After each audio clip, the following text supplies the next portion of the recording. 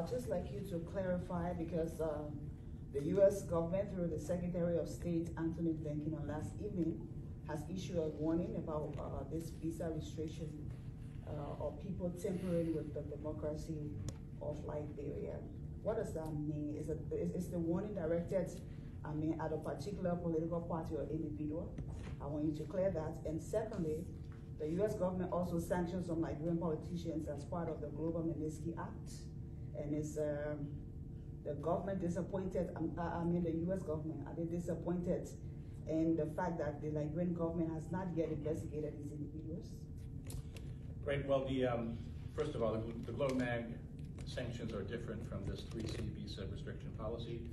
The GLOMAG sanctions are implemented by the Department of Treasury, and they target people who we believe have engaged in corrupt activities or abuses of human rights. The 3C visa restriction policy covers anybody who undermines the democratic process of the elections. And this can be pretty much anybody who engages in activities that would undermine that process. And so some examples could be if somebody tried to steal a ballot box, or if somebody tried to access computer servers that contained the data that was being uploaded, if someone incites violence against a journalist or against an election observer or a poll worker, that would be considered undermining the electoral process.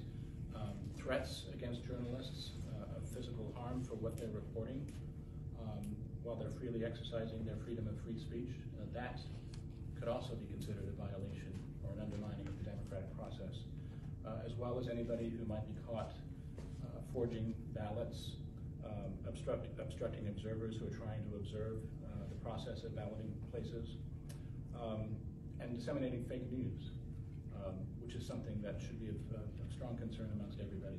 So as you can see from the examples I've given, this could happen pretty much to anybody who undertakes these activities. It's not directed at the government of Liberia, as I said in my statement. It's not directed against any individual political party or any person or any organization. We are not here to support an individual political candidate. We are not here to support an individual political party. We are here to support the democratic political process so that the elections ultimately reflect the will of the Liberian people. Okay, and my second question was the U.S. government has sanctioned some government officials in Liberia. Are you disappointed as a government of the United States of America that Liberia has not investigated any of the individuals? Yes, I think so, because anti-corruption is one of the top priorities of the U.S. government. Fighting corruption and human rights abuses, let's be clear, these are serious accusations, and if the evidence is there, it's evidence of serious activities that harm the people of Liberia. Corruption corrupts the business climate. It makes it difficult for companies to invest here and to come here if they feel the rule of law is not being upheld. Corruption can also take money from the government coffers and put it in the hands of a few. And this is money that could also be spent on things like hospitals, schools, roads, infrastructure, medicine, things that the people of Liberia need to improve their welfare. So this is one of the reasons why we've implemented these sanctions. They're a top priority of the U.S. government. I do not want to see corruption anywhere. I'd be very disappointed to see it anywhere, including in an elected official. Wonderful, thank you. Okay, next here, and then to Denise, and then let me know. My name is Fafle Kamara, and I work for the State Radio. Is this visa restriction the highest punishment that the U.S. can give to anybody who tampered with the democracy in Liberia? I say this to say because similar action was taken in Sierra Leone, but the government is ongoing. The election results stands. So what can be done that Liberians are concerned to reverse that kind of decision? Yeah. Well, it's a deterrent. We know that travel to the U.S. is something that people value. Not everybody cares about it, but there are a good number of people, I think, in Liberia who value the ability to travel back and forth to the United States, whether for pleasure or tourism or business or for medical care, for attending educational institutions. So we think it's It's a policy that should deter people from engaging in some of the activities that I've mentioned. It is right now our main restriction that we would use to encourage people to abide by the democratic process and the rule of law. By nature, because our visa policies are confidential, anybody who applies for a visa is entitled to confidentiality. So we would not be naming individuals publicly who are subject to these restrictions. Great. Denise? Okay, my name is Dennis Nipson. I report for ABC Radio and correspondent, The Voice of America. So I have two questions. Does the U.S. believe some people or individuals are trying to interfere with the elections? Secondly, some officials were sanctioned for corruption, but one of them is running for electable position on the ruling party ticket. How concerned is the U.S. about corruption in Liberia? Well, in terms of people running for office, I mean, it's up to the Liberian people to decide who they want to vote for. I mean, people have to make that decision based on a variety of information. For those designated under the GLOMAG sanctions, that information is available on the websites of our Department of Treasury as well as others. People can look at that information and come to their own conclusions. Ultimately, voters will have to vote their own conscience. Decide based on all the information they see, which information is credible, which information is not credible, and make their own decisions. But one of the hallmarks of a democracy is that each person has a say in who gets to govern them and who gets to adopt and make the policies that should benefit the welfare of the people of the country. And so I would just say it's up to the people of Liberia to make that decision. And your first question about the 3C policy, I would say no. Right now, we do not have any evidence of wrongdoing taking place. We have not adopted this policy because we've found such evidence and that we're adopting it to target individual people that we know about today. This policy is governing our future actions to let everybody know that we're watching the democratic process here in Liberia very closely. We want to support the people of Liberia in having free, fair, and peaceful elections. And I really want to stress the word peaceful because there's a lot of rhetoric that we know is going around in the media and on social media, sometimes inspired by individual supporters, could be campaign officials, it could be others. We hope that while people exercise their right to free speech, they do not incite violence because we want to see this outcome respected peacefully. Any downturn into violent reactions against the results when they are announced would be something we definitely want to avoid at all costs. Thank you. Yes, sir. Hi, Michael. Welcome to Liberia. My name is Alaska Moore Johnson, and I write for the Independent newspaper. So you mentioned certain family members will be affected by the visa restrictions. You can list the family members that will be affected, and why should the just suffer with the unjust? Well, it really depends on the situation, and it depends on the individual, and it depends on the relationship of the family members to that individual. And I'll just leave it at that. Right now, again, the procedure is confidential. We know that people utilize the ability to go to the United States to benefit their family members, whether taking them to educational institutions or for other reasons. And so we don't feel that anybody should be benefiting from that right if they are engaged in undermining the democratic process here in Liberia. Thank you. Yeah. My name is Gerald Kwanyinen. I write for Front Page Africa newspaper. Yeah, so the visa restriction policy, critics may say it is soft because some of the actions by these people who undermine democracy, it could be grave. And stopping somebody from going to your country, that offenders might say, America is not my country, I will just stay here. What are some measures besides the visa restriction that the U.S. made, deemed necessary to take against these people? One. Two, they are concerned by some people, meaning in the opposition, that the National Elections Commission has not displayed the final voter roll, the registration roll, they have gone to court. Is that a concern to the U.S. government, especially you on your visit to Liberia? Well, I can say that I've heard the concerns about the voter roll mentioned previously by various observer organizations and civil society members. I'd have to refer you to the National Elections Commission for questions about that and about the intricacies of the electoral process. From what I've heard, the roll is expected to be published shortly, but I don't know exactly what date. But I'm hopeful that that question will be resolved soon. On the issue of the restrictions, this is just our viewpoint. There are many observers of this election around the world, and Liberians have a sovereign right to determine their own government without outside interference.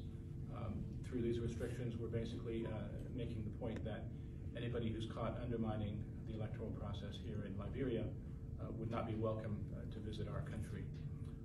And that's really, I think it's a credible deterrent, but it's not going to deter everybody, and I realize that. But right now, this is the principal measure that we're using.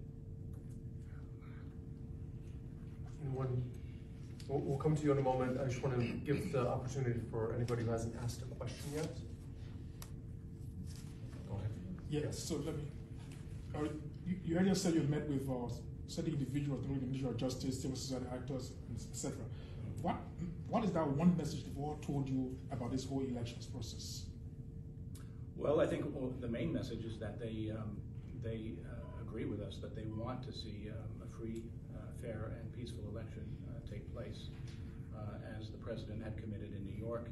And I would add that the president also made that commitment to our president, President Joseph Biden, last year in December at the Africa Leaders Summit. We hosted the leaders of several countries who have elections in 2023, and each of those leaders stated that they are dedicated and committed to holding free, fair, and peaceful elections. And so the officials I met with today and yesterday, and especially at the NEC, the National Elections Commission, all stated that they abide by that commitment. Now, we hope that commitment will be followed. The results will be seen. We have observer missions throughout the country. Those missions tell me they're quite confident in their ability to monitor all stages of the election process, including the collecting of the ballots, the transmission of the numbers reported on those ballots, the integrity of the data center where those votes are going to be uploaded. So we will see. We will see what the observer missions report on election day and afterwards, and we will look at all the available evidence to see if that has actually happened. But right now, the way things are going right now, we have not seen any irregularities that I can report. And so the observers anyway are quite pleased with the way things are going. Let's go to, we'll go here. Okay. Yes. Yeah, Farkley again. I just want to know what is that specific compelling message or concern that you return with? That I will return with to Washington? Yes. Well, I'll report to Washington that the people of Liberia that I've met with all share our interest, again, in Liberia holding a free, fair, and peaceful election. I think many people in this country would like to see the elections here set a new standard and be an example for the rest of the region.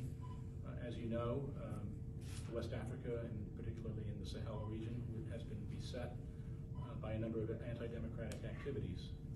Democratically elected governments overthrown by military leaders, authoritarian governments set up, which have even less accountability to the people than a democratic government would. So my message when I go back to Washington is that we would like to see democracy continue to thrive in the countries that are our close partners, and those countries include Liberia. And I will ask people that I meet with back in Washington when I return to watch closely over the next 2 weeks because the attention of the world is going to be on your country.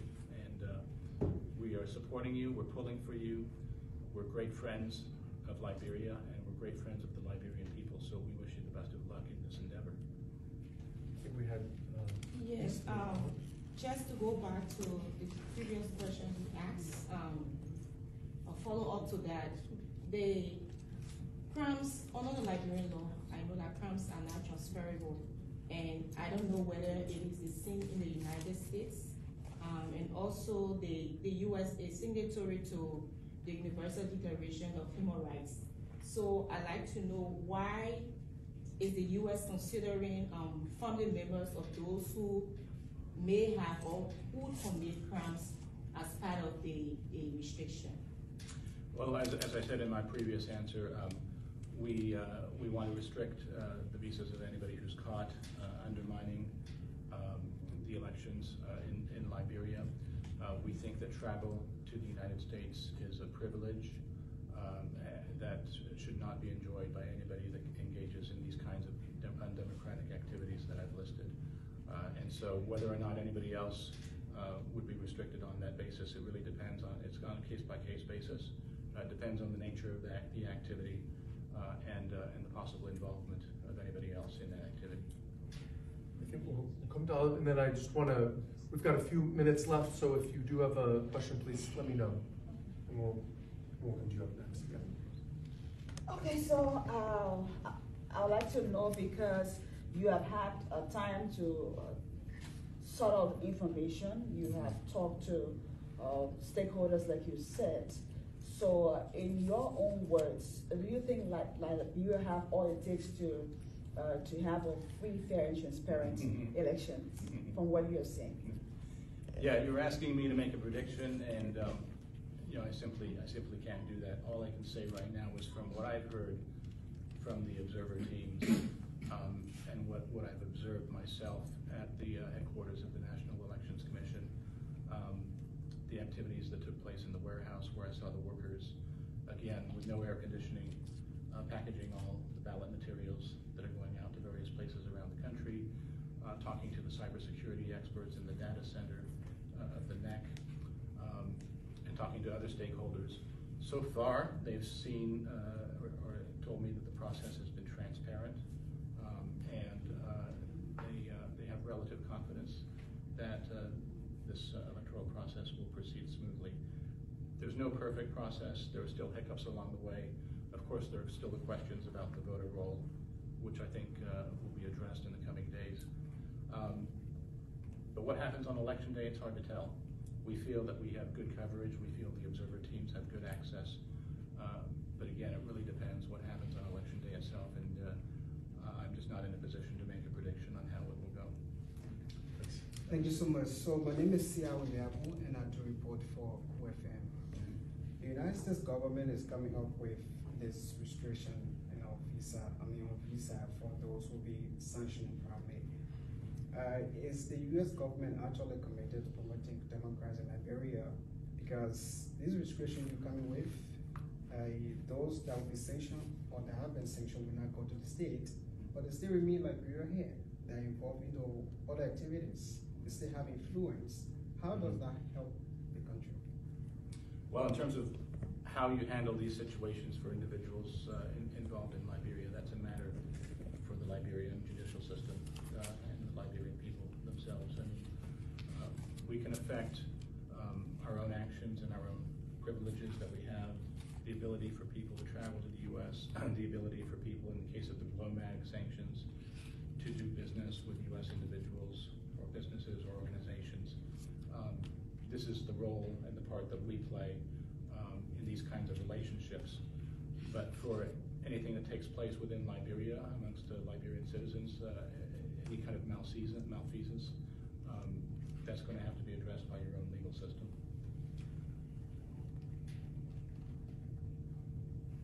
I do want to thank everyone for coming today, this afternoon, and really appreciate both to you